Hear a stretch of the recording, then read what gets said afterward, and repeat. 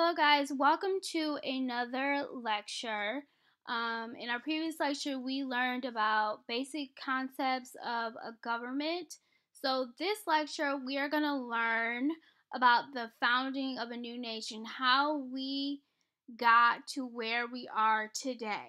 So this is what our lecture is going to be like. Government from the 17th century through the 1760s. The political structures that government of the colonies up through the early 1760s were parallel to those of England during the same period. Royal governors served as substitutes for the king in each individual colony. The governor's council in each colony served as mini House of Lords, with the most influential men in the colonies serving effectively as a high court, and the General Assembly in each colony was elected directly by qualified voters in each colony and served essentially as a House of Commons, passing ordinances and regulations that would govern the colony.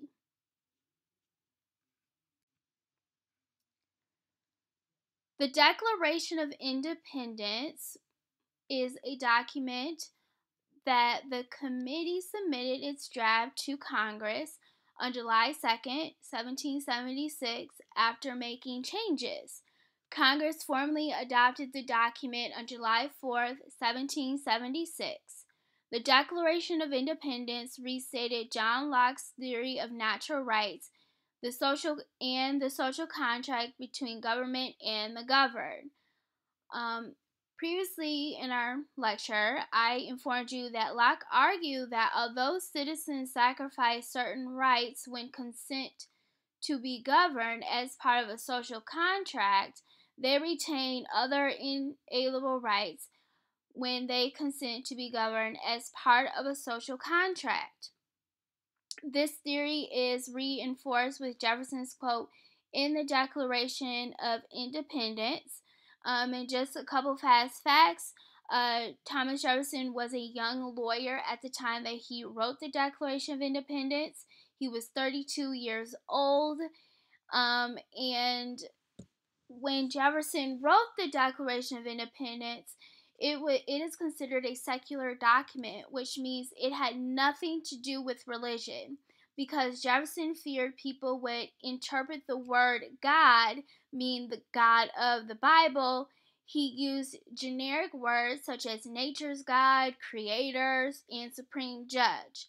Thomas Jefferson did draft the Virginia Statute of Religious Freedom in 1786, which is a statement about both freedom and conscience and the principle of separation of church and state. Jefferson was the forerunner of religious freedom and in that regard.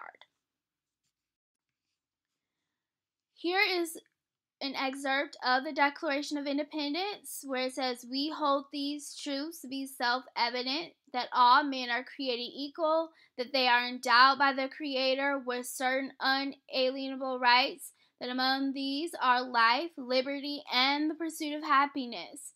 In Jefferson's first draft, he wrote that people were fundamentally equal regardless of race, too.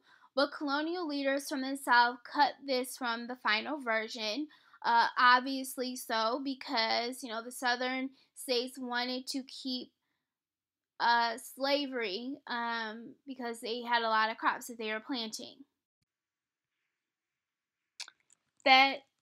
Here's another excerpt of the Declaration of Independence, that to secure these rights, governments are instituted among men, deriving their just powers from the consent of the governed, that whenever any form of government becomes destructive to these ends, it is the right of the people to alter or to abolish it and institute new government, laying its foundation on such principles and organizing its powers in such form as to them shall seem most likely to affect their safety and happiness. The Declaration of Independence is the embodiment of the American Revolution, where they would have to fight for their independence.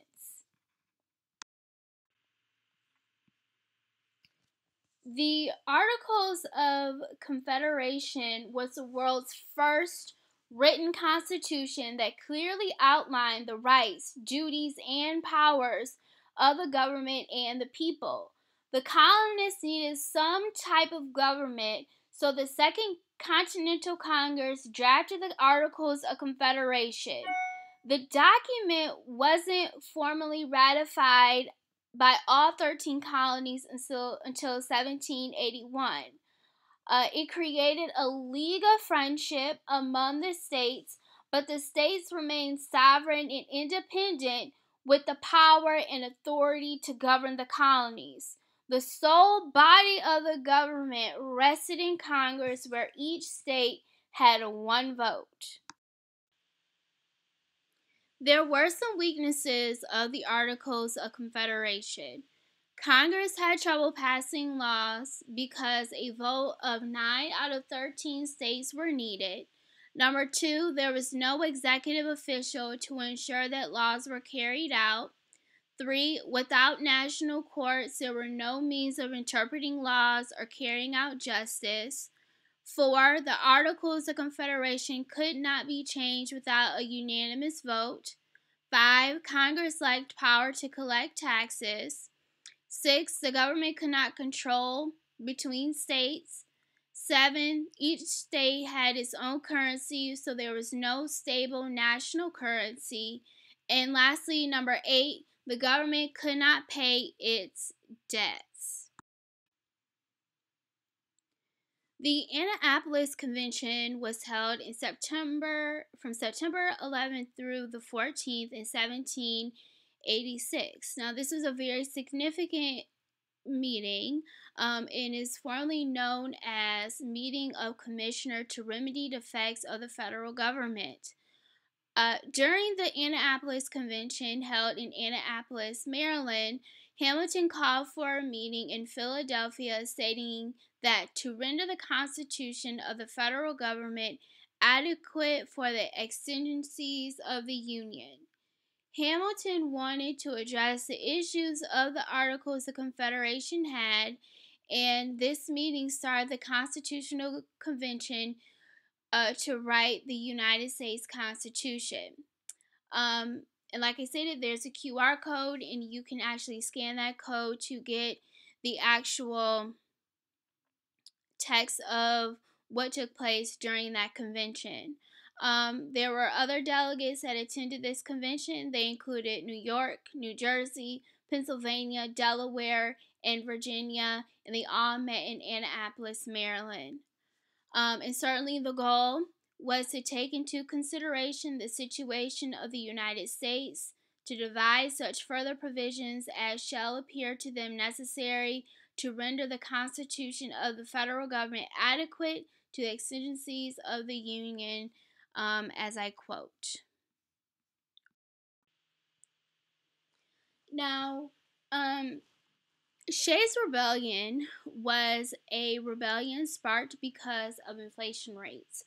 Massachusetts had levied high poll and land taxes to pay off a massive war debt, where the tax burden was on the shoulders of the farmers and the poor. The legislatures had adjourned without providing paper money or any other relief from taxes and debts. The farmers were very upset. In reaction, the farmers held town meetings and demanded relief. The farmer, or the person that led this revolt or rebellion, was Daniel Shays. He was a Massachusetts farmer, and he had about 1,200 other men behind him trying to get relief. In reaction, the farmers held town hall meetings and demanded relief, so they were very diplomatic at first, and then they kind of took their weapons, and they wanted justice, they wanted relief, they wanted help. In result, 4 men had died in resolve of the incident, and the rebels had a slight victory. The legislature decided to address the agricultural crisis by eliminating some taxes on farmers.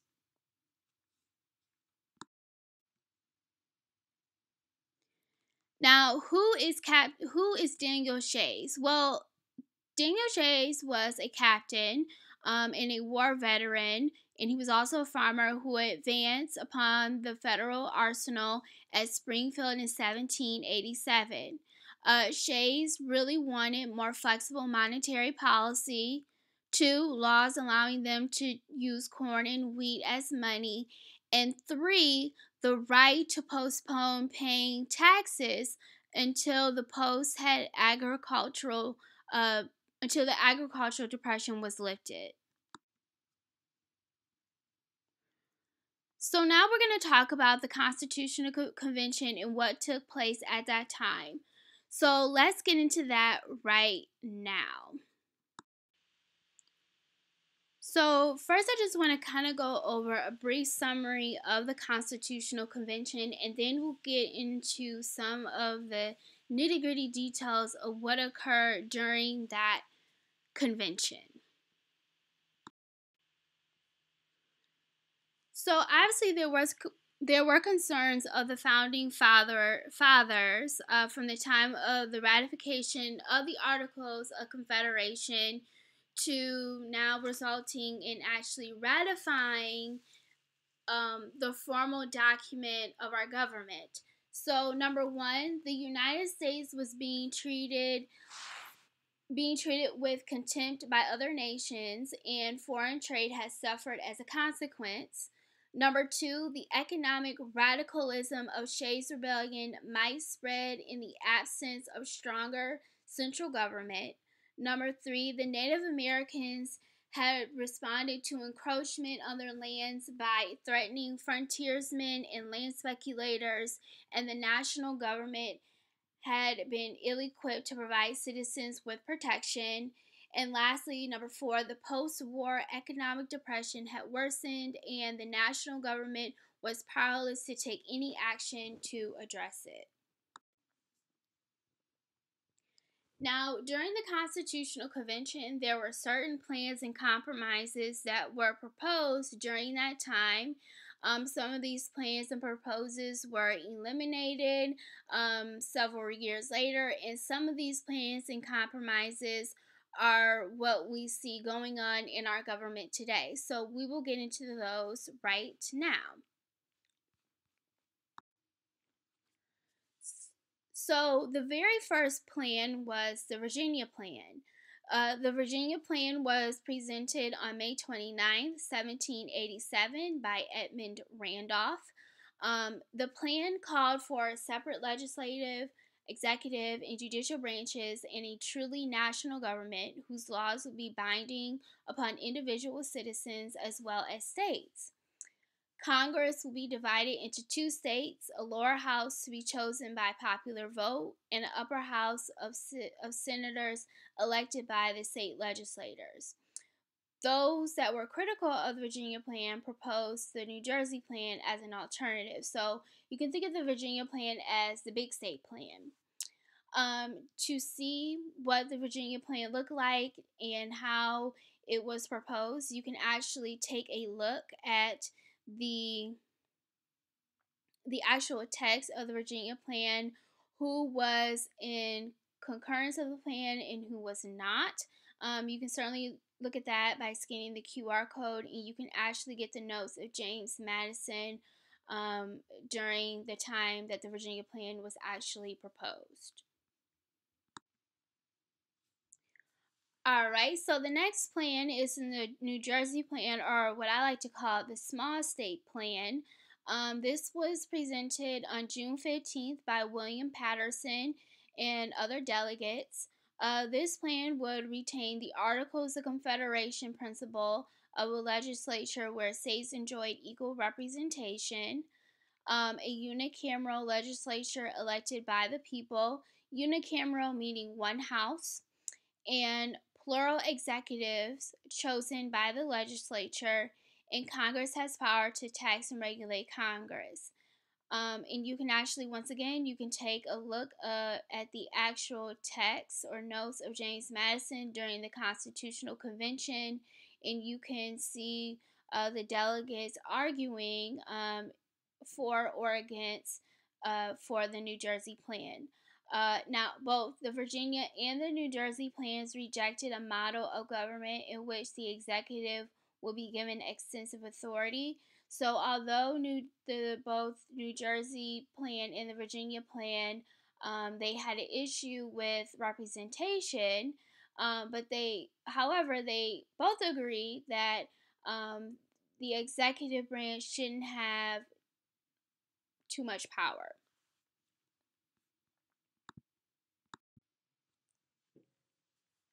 All right, so the next compromise was the Great Connecticut Compromise. This one was actually presented on July 16th by Roger Sherman, which he proposed the following: one, a bicameral two-house legislature with an upper house or senate in which the states would have equal power with two representatives from each state, and a lower house of representatives which membership would be apportioned on the basis of population. And two, the guarantee that all revenue bills will originate in the lower house. The compromise resolved the disagreement over the nature of the executive. So, obviously, this compromise is solved actually all the issues that both that the Virginia plan and the New Jersey plan had, and it actually kind of met both of the demands of both the Virginia and the New Jersey plan. Now, just a quick tidbit, and you can actually scan the QR code here in the corner as well, just to see once again James Madison's notes during the debate of the Great Connecticut Compromise. And you'll read that the Great Compromise was actually approved on a 5-4 vote. So, Connecticut, New Jersey, South Carolina, Delaware, Maryland, and North Carolina approved, while Pennsylvania, Virginia, South Carolina, and Georgia opposed, and New York and New Hampshire were absent. They weren't there, and Massachusetts was actually deadlocked.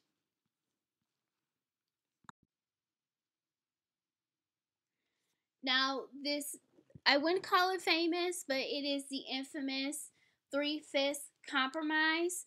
And it was proposed, and it had to deal with the issue of slavery, because obviously slavery was a huge issue at the time, and it carried on for a little while after that. But the Three-Fifths Compromise was actually proposed on July 11th by James Wilson and Roger Sherman. The compromise proposed that 5 slaves would be counted as the equivalent of 3 people for purposes of taxes and representation. Once again, I have the QR code for you to scan to actually read the actual debate that went on for the Three-Fifths Compromise. And you can see the debate that's going on, this cycle of slavery, no slavery, property, no property, taxes, no taxes. So I highly recommend that you read the actual Three-Fifths Compromise and what the delegates were debating and why they said what they said. Now, obviously, the delegates from southern states also feared that a Congress dominated by representatives from more populous northern states might take action against the slave trade. Most Northerners continued to favor gradual emancipation. In 1807, the Sale population steadily outgrew demand. Many Southerners allied with opponents of the slave trade to ban the importation of slaves. It wasn't until the Civil War, obviously, it took a war to end slavery and the ratification of the 13th Amendment to actually end slavery, that the issue of slavery was actually resolved. Now, as far as the ratifying of the Constitution, now obviously the Revolutionary War was over. The war between the United States and Britain was over. However, there was a political war going on between the Federalists and the Anti Federalists. Now, I hope you were able to read the passage. If you weren't able to, I will link it in the description box below and you can read that. It will give you a detailed differences between the Federalists and the Anti-Federalists.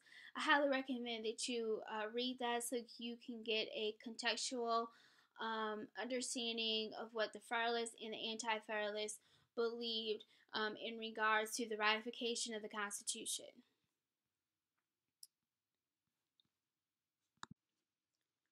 Now, the Federalists versus the Anti-Federalists. The Federalists supported the ratification of a new constitution between 1787 to 1789.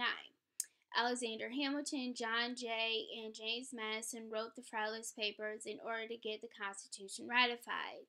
On the other hand, you have the Anti-Federalists who opposed the ratification of a new constitution. They countered the Federalist Papers by drafting Brutus and the Federal Founder, and they, in fact, wanted a Bill of Rights in the Constitution. And as you can see here, here's just a brief graphic organizer just for you, or infographic, just to give you an understanding of who the key Federalists and Anti-Federalists were, the overall vision of the two groups, their favorite document, Bill of Rights or no Bill of Rights, and what type or group of people that both of these groups actually supported politically.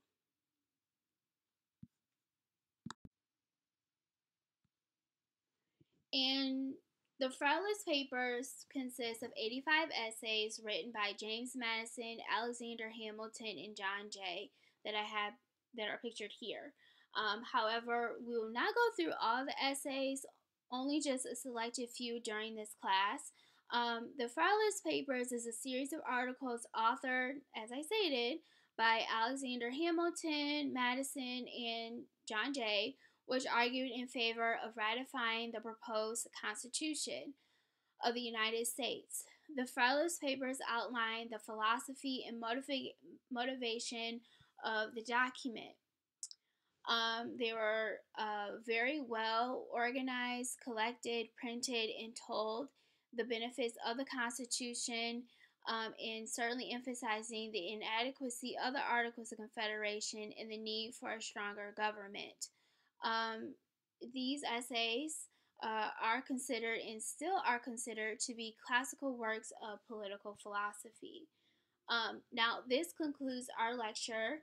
Our next lecture will focus more on the Constitution, going more in depth of the Federalist Papers, and that will be our next week's lecture. I hope you have a wonderful week, and I will see you next week. Bye.